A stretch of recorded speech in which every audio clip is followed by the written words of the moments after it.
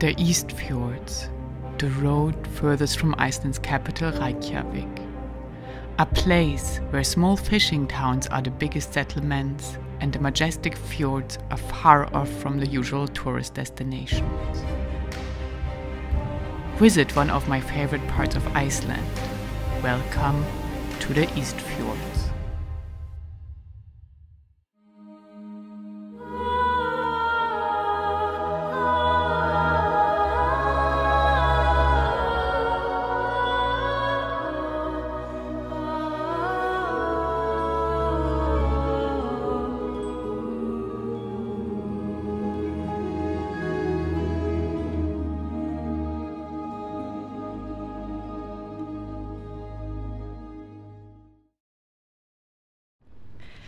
Hello, little town. This is the place where we're gonna stay the night. And there was actually this music festival that just ended today. So we will see if we can see some proof of that, or maybe there is still some music. Remains to be seen.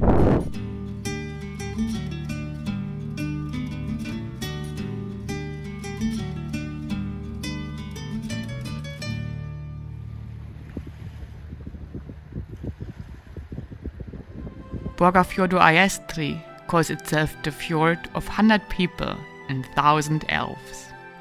Indeed, the little village Bakkagerði, one of the biggest settlements on the fjord, has only 99 inhabitants.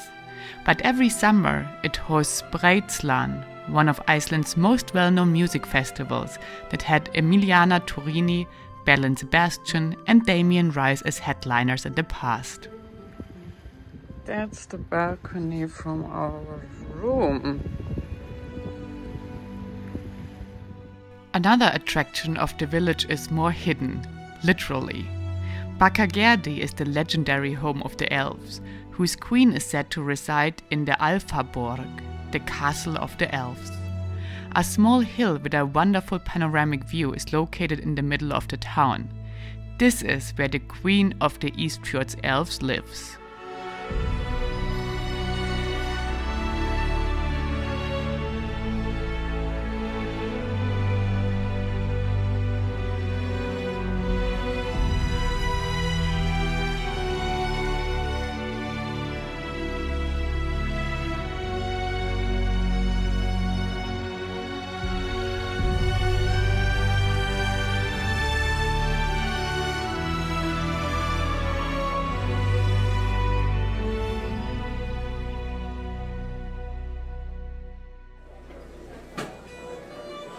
Bakkagerði has a breathtaking surrounding with countless hiking opportunities to enjoy nature, but finally also a hotel that I can highly recommend. Some rooms and parts of Blåbjörg guest house were still under construction when we visited, but the restaurant and the views from the room we got were one of a kind. My biggest recommendation that I unfortunately didn't take any videos of, try the plokkfiskur in the restaurant, a traditional Icelandic fish dish. It was the best we had in all of Iceland. Yesterday when we arrived here, it was super cold. I was freezing as much as I have not been freezing on this journey so far. But today the sun shines, at least here. That's not a promise, because you can just turn around the next fjord and the sun might be gone. So yeah, that's how Iceland is, and we're having a quite short distance today. We're driving literally now to places where we have hotels or places to stay, because everything is so booked, so we don't have that much of choice where we're going. We basically go where there's accommodation.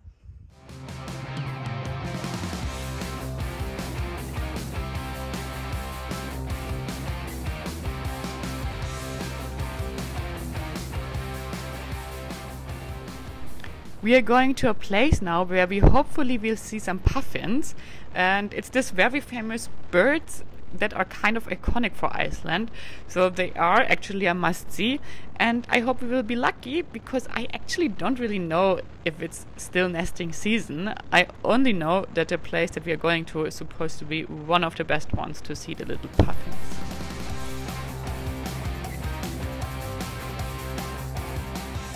Here we are. That's the puffin parking, I guess.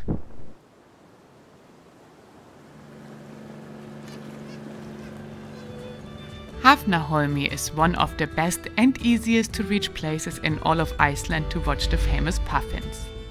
At the newly built Hafnarhús, the harbor house, there is a nice cafe and you can enjoy art exhibitions and an excellent view over the surroundings. Hafnarholmi is not only a tourist destination, but the quaint little harbor is still functioning as a small fishing marina. And if you are lucky, the local fishermen will just come back with their catches when you are walking by the harbor to see the puffins. Wow! They're huge! Wow!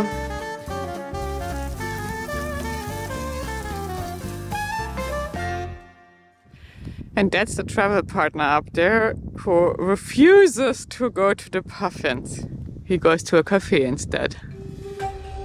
Hafnarholmi offers perfect facilities to get close to the birds, without disturbing them much or damaging their burrows. Around 10,000 pairs of puffins are said to nest here from mid-April to mid-August. There is a shelter and wooden platforms that allow you to get close to the little fun guys. Indeed so close that you even can see their poop that is all over the place. Puffins are monogamous. They're usually mate for life and a couple can stay together for over 20 years.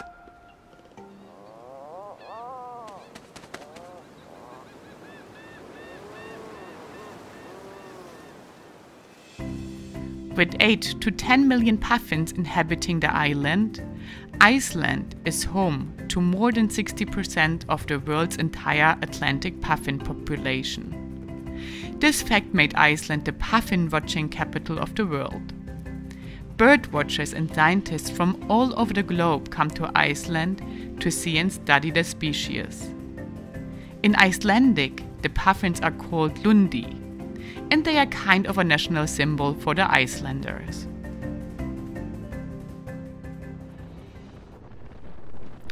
Wow, these little puffins were so much nicer than I thought. I have to admit that seeing the puffins would not have necessarily been something on my to-do list for Iceland, because I'm actually not that big a fan of all this animal tourism. But even better that we stayed at this village yesterday, and I guess already being here in this village, we had basically no other choice than seeing them, and coming here would otherwise have been a waste. And actually I can highly recommend to do this. It was really, really nice. We continued our ride on Route 94, which was maybe not the most spectacular ride we had done so far, but the scenery was very peaceful and we enjoyed our ride in the morning sun.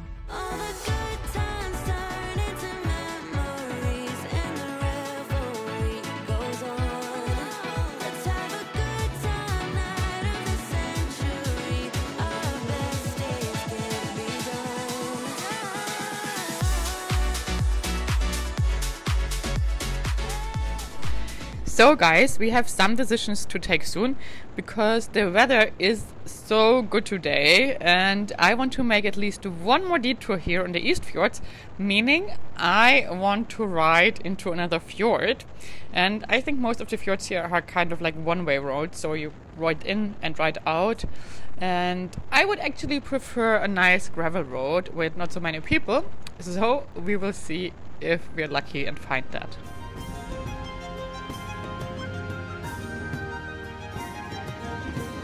Sometimes, just sometimes, the things you wish for become reality. On this day, they did.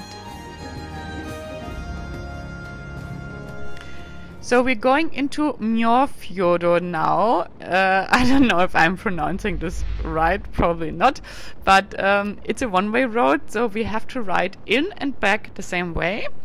And actually we have already seen a lot of fjords, so we will see if this one is really worth it.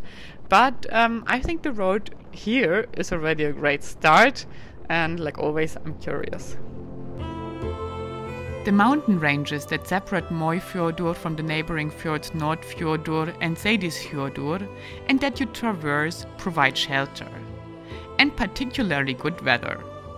According to the locals, Mjóifjörður is one of the sunniest places on the Eastfjords. But for us, the little mountain ride before dropping down to the fjord over several hairpins was the surprise of the day. Riding into this fjord so far is absolutely stunning. Crazy beautiful views here.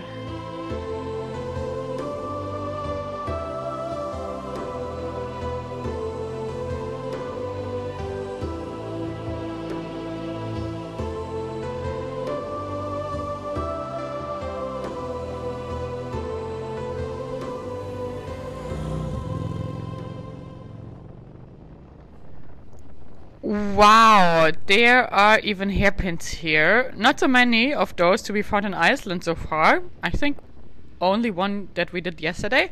And look down there, we see the fjord. Absolutely beautiful.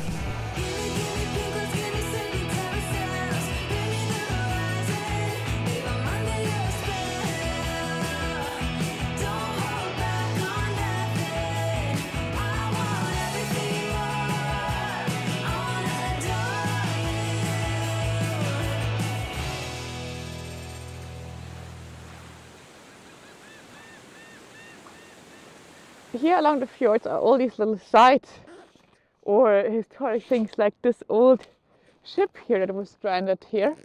And yeah, so you as well have some things to look at besides of the stunning nature. An American vessel dated back to World War II, stranded on the edge of Mjóifjörður. 70 years of tides have been taking their toll, but the structure is still recognizable. I can't believe how lucky we are and really how beautiful this is. I really think it's one of my favorite rides so far. Look how crazy close we are to the water. I wonder if this whole road is flooded sometimes in bad weather because it's so close. It's really spectacular to ride here. From the start of the gravel road to the only little settlement along the fjord, it is about 30 kilometers one way. Incorporating the Icelandic word for narrow, Mjóifjörður lives up to its name throughout its 18-kilometer length. The fjord is so incredibly beautiful that I can only refer to it as a hidden treasure that took us by surprise.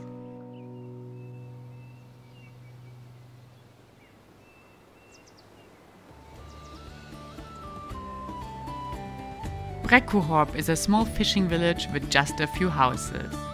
The first cold storage warehouse in Iceland was built here in 1895.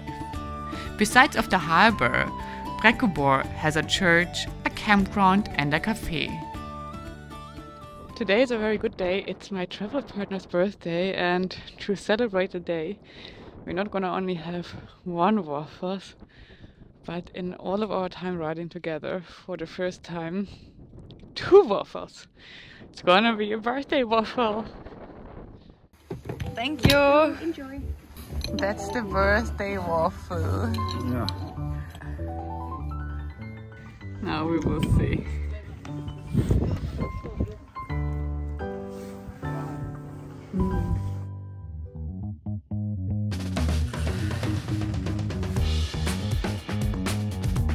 From the town you can continue the ride along the fjord.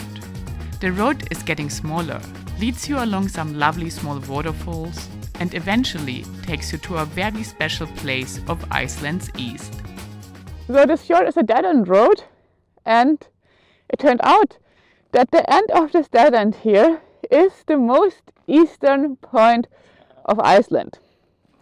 So here we are, most eastern point. This whole ride into the fjord here was so breathtaking beautiful. I can't even wait to ride up the mountain again. The good news when riding from Mjóifjörður back direction the bigger paved connection routes, not only are you doing all the awesome riding again, you also have a stunning view on the waterfall along the way.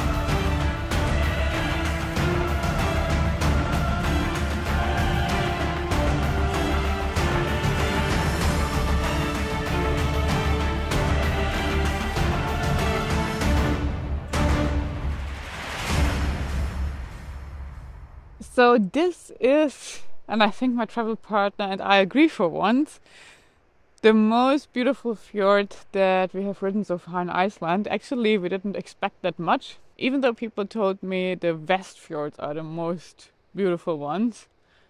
I think this fjord here beats them. I have no word for this. It's just like a fairy tale. Surrounding waterfalls are coming down. Everything is green. You have a mountain to ride. You ride right on the water.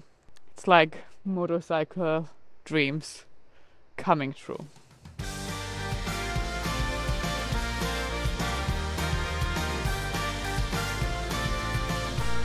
I tell you, even though we are doing this a second time, this ride over the mountain here is stunning. And it's actually really fascinating that with the different light at the moment, you see there is a bit more shade now everywhere. And the time of the day, it really feels completely different than the first time. It's very, very different atmospheres.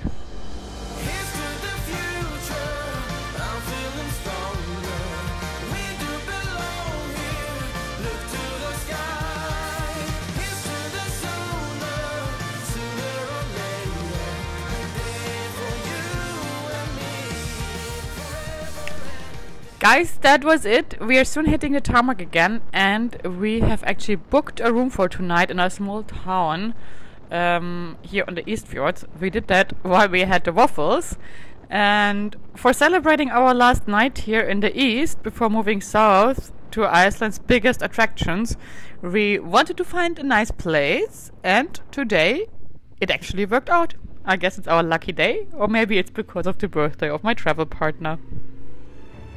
From Mjóifjörður, we hit the ring road number 1 to continue our ride south, but only to soon turn into another fjord.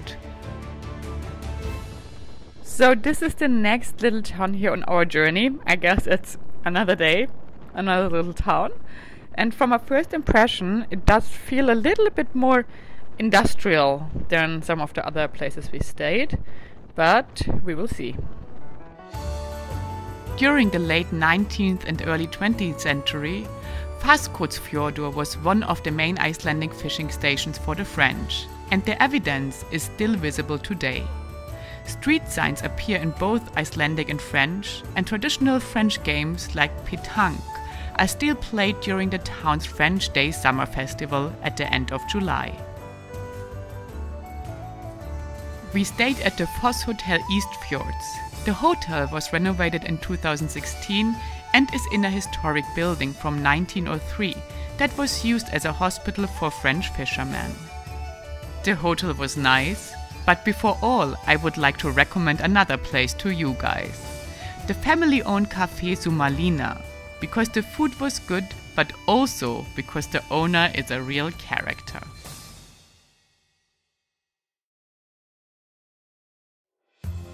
Guys, if you ever travel to Iceland, I hope Mjóifjörður will be high on your list. And if you don't, I hope you like this episode and give it a thumbs up and comment. From the next episode on, we will start to visit the part of Iceland you probably have heard most of.